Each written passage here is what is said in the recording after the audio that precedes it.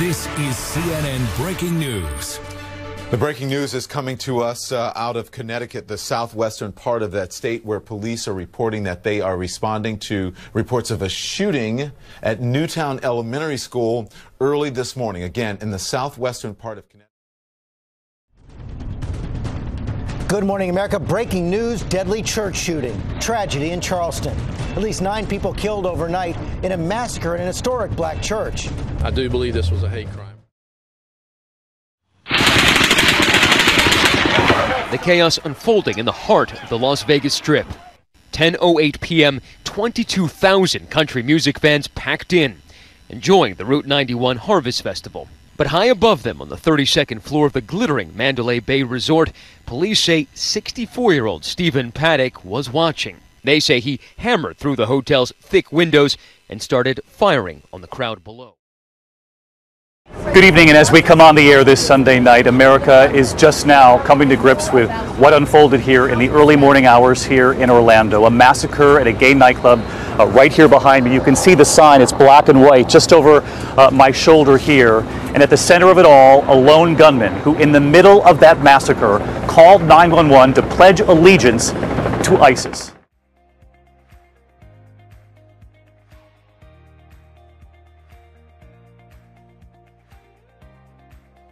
They would be probably the same as, we're all working towards the same goal, citywide, statewide, nationwide.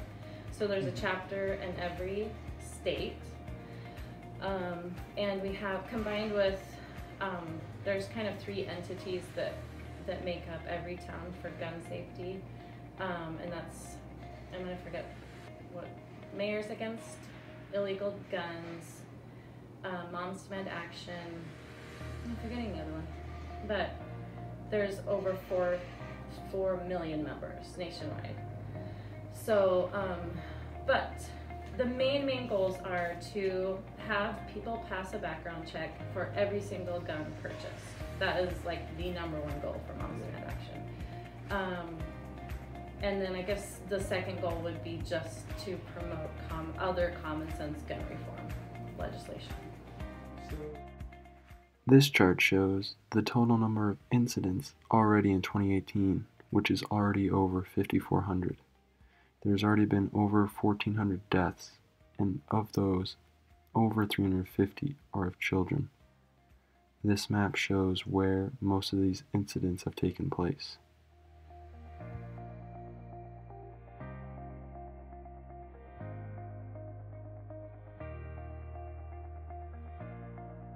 I think it depends on who you ask.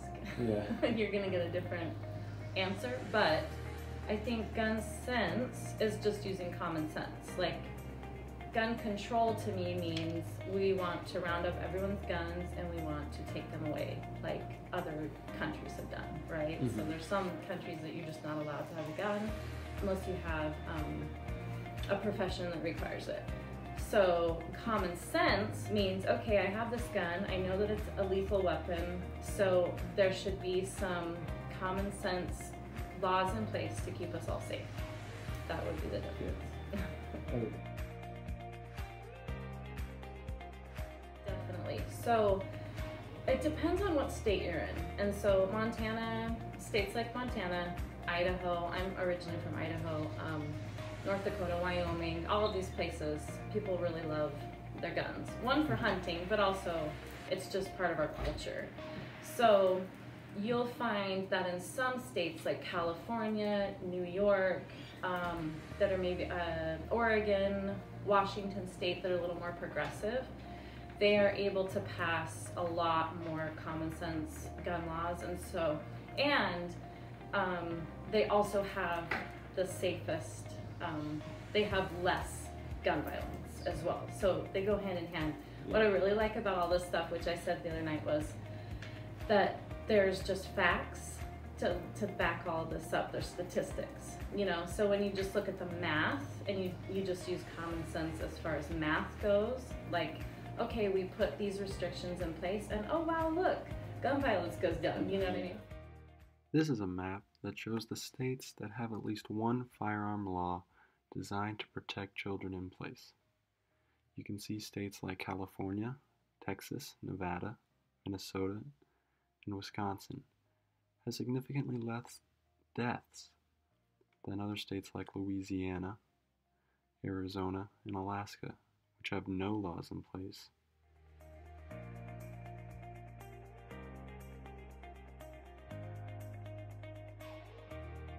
It's tricky communicating that because sometimes people just flat out don't trust you. They think you're lying, you know, or something like that.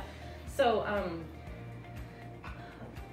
but Moms Demand Action, like right on all of their cards, says they are pro Second Amendment. So that's one thing that's really important whenever you're having a conversation, especially with a gun owner, is that we are for the Second Amendment. We think it's important. We don't want to remove it. We don't want to take it away. We just want everyone to be safe with the guns that they own. And we don't want dangerous people to own guns. You know, if you're a safe person, you can pass a background check, you don't abuse your family, all of these like really reasonable things. I mean, when we're talking common sense, we're talking like really, really like bottom of the line common sense. Like, okay, you know, you haven't raped anyone, you haven't, you are not abusive to your spouse. All of these things that are like precursors to gun violence, that if you can pass a background check and haven't done any of those things, you know. So once you talk to people and they realize, oh yeah, I don't know what the statistic is, but it's over 80% of Americans agree with these kind of common sense gun laws when you put it in those terms. Like when you ask them, well, do you think somebody with a criminal record should have a gun? Well, no. Okay.